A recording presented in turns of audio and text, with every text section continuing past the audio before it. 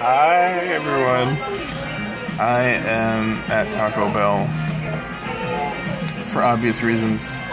For this reason, I'm gonna eat it because I've been hearing about this thing for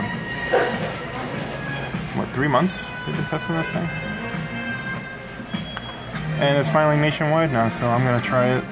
It's $3 by itself, $5 in the box. You might as well get the box. And for those wondering how this will affect my stomach surgery, it won't. It's very tiny.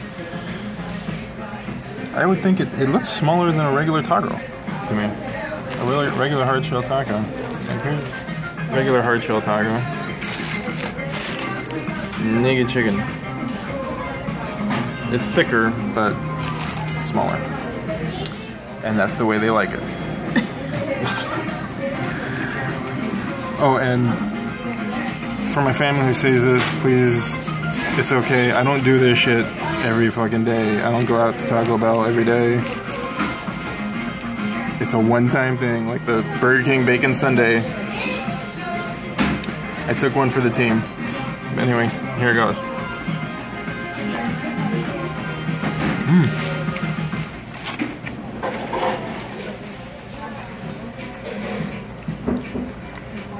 That is pretty good.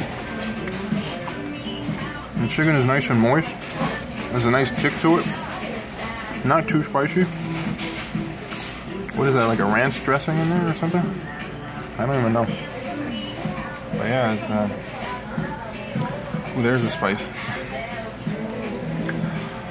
The spice just kicked in. And yeah, I don't know about $3 worth though. Maybe $2 worth. I would purchase it on its own for $2. But I've seen people like take the lettuce out and load it with beef and tomato or cheese. And people are braver than I am. I want to live for the next 60 odd years. So. My first naked chicken chalupa and probably my last naked chicken chalupa. Unless someone takes me out for a naked chicken chalupa. I'm not alone, as you can see. Hi.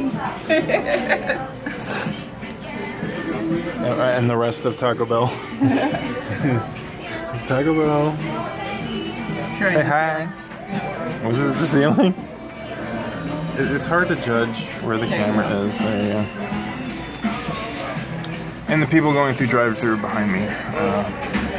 Also, there's a Popeyes back there.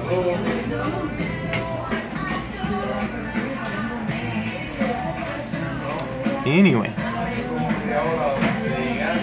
I like the chalupa. Could be cheaper.